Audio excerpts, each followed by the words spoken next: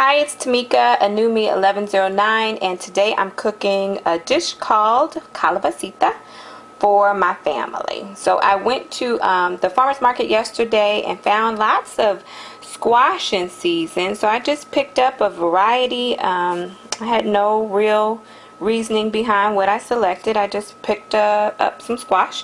So in the end, there's 3.5 pounds of squash there. So I had to figure out, okay, what am I going to cook? First thing popped in my head was calabacita. Now, calabacita is the Spanish word for squash. Why we simply call this dish calabacita, knowing that there's other things in it, I don't know. But if you ask my grandmother, she would say she's cooking calabacita. I am going to use 2 pounds of pork tenderloin.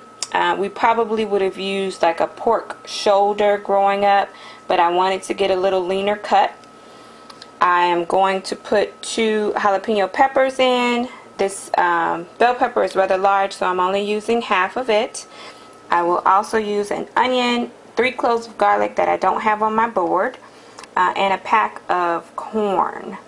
For the spices, I'm using 1.5 teaspoons of ground cumin. If I had the seeds, I probably would only use 1 teaspoon. I also have 1 teaspoon and maybe 1.25 teaspoons,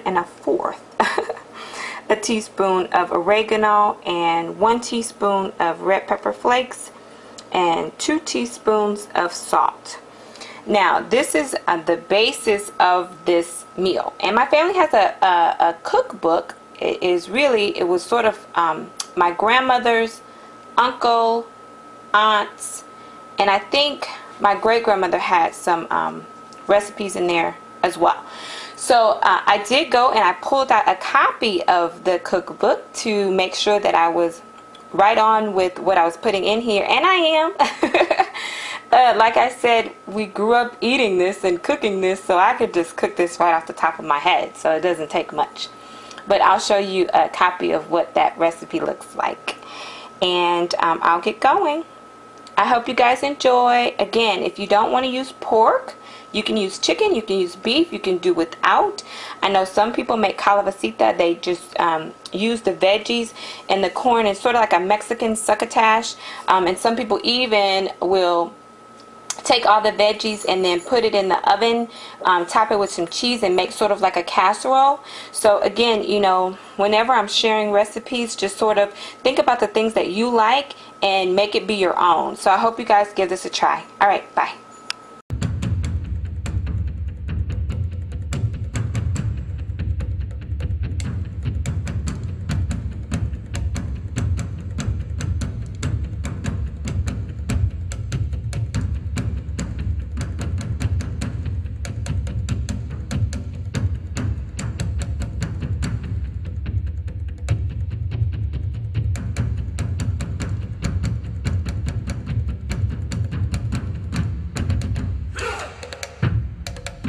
After your pork has been cooking in 1/2 cup of chicken broth and the onions and the garlic for about 10 minutes, I have it on 7, so I have an electric range, so I have it on 7. Then you're just going to add 2 diced, and this is sort of a rough dice, it's not, you know, thinly sliced, jalapeno peppers that have been deveined and de-seeded. Excuse the steam.